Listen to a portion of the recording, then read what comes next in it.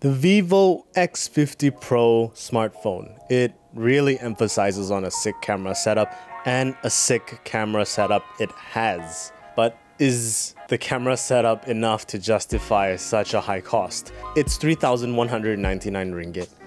And for me, I've never imagined myself paying that much for a phone like this from a brand like this. You know, for Vivo, I've always associated them with making really decent entry-level to mid-range smartphones. This is an attempt to be just a flagship, but I would just say it's a premium mid-range, or like, you know, an almost flagship.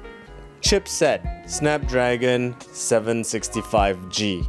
8 gigs of RAM, 256 gigs of internal memory space, but with no means of expansion. You have a SIM card tray that gives you 2 standby nano SIMs, and that's about it. No headphone jack, USB-C all the way.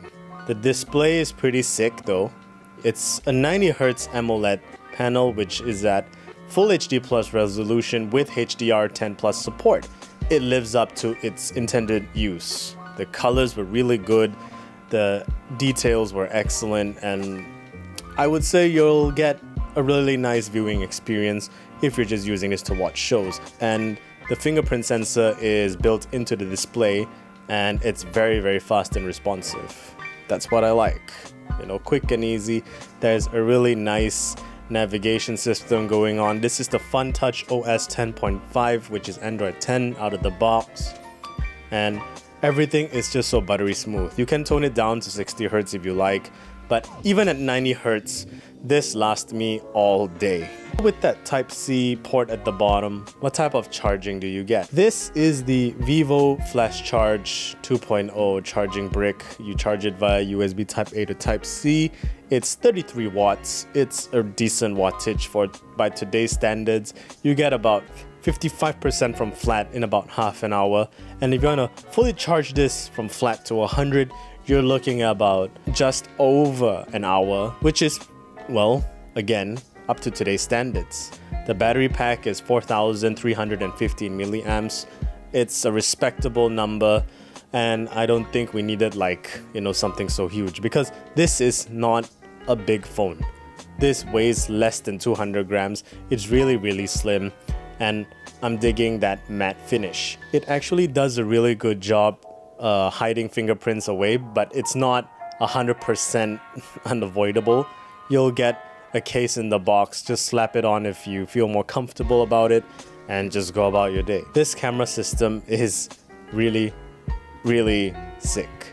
48 megapixel wide sensor, 8 megapixel periscope telephoto, 13 megapixels of portrait, 8 megapixel ultra wide, and a 32 megapixel front facing shooter. Like I said, we see quad camera setups everywhere these days, and this is no exception. But the one thing that just really took my interest was the built-in gimbal system. It totally destroys any other smartphone out there in terms of stabilization in video, and this is because this is hardware assisted over software assisted, which is common in smartphones of today and this year on any scale, flagship, mid-range, you name it.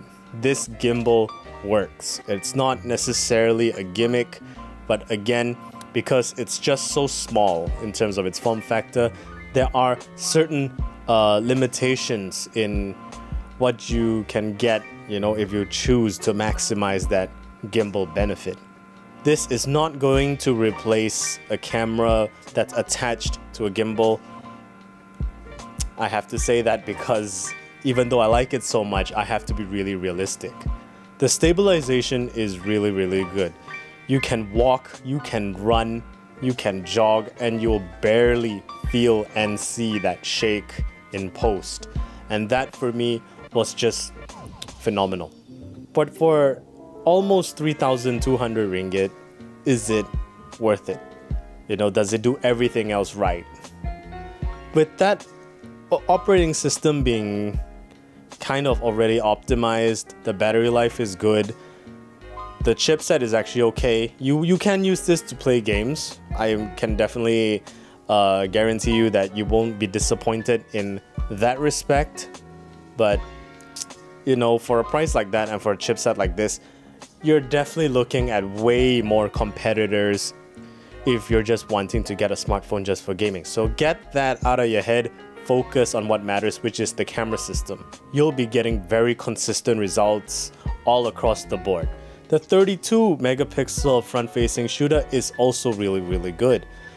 The portrait mode does a decent job eliminating the background really well and focusing on, you know, the main subject, which is, I would assume, your face.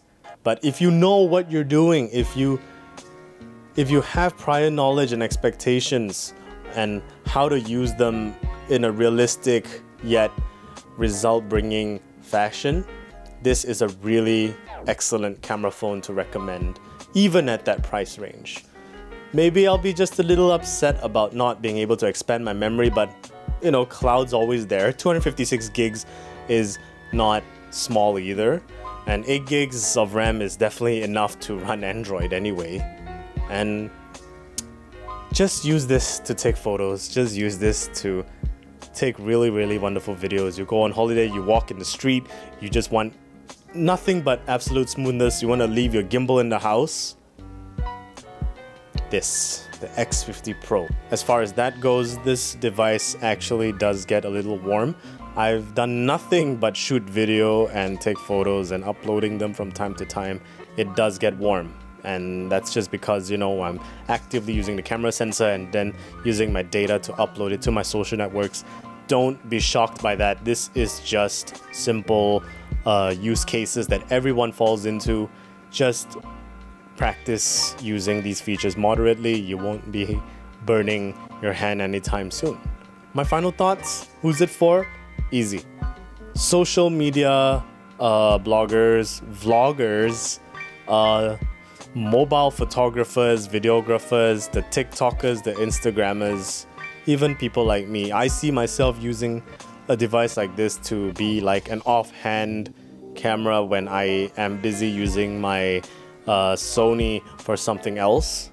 This is actually a really good solution. Even when I'm taking event videos, I want some certain quick B-rolls. This definitely makes quick work of that.